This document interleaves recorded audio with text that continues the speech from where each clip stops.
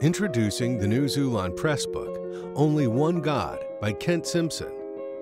Who is God? Who are we? Who are we to believe? Why do we have God the Father, God the Son, and God the Holy Spirit? Then why do we say there is only one God? Did God the Father mess up when He formed the Old Testament? Then why did God have to constitute a New Testament?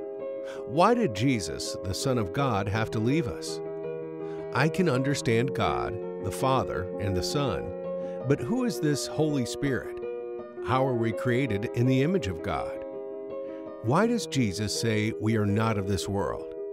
Answers to these questions and more. Only One God is available at Christian bookstores and online. Purchase it today.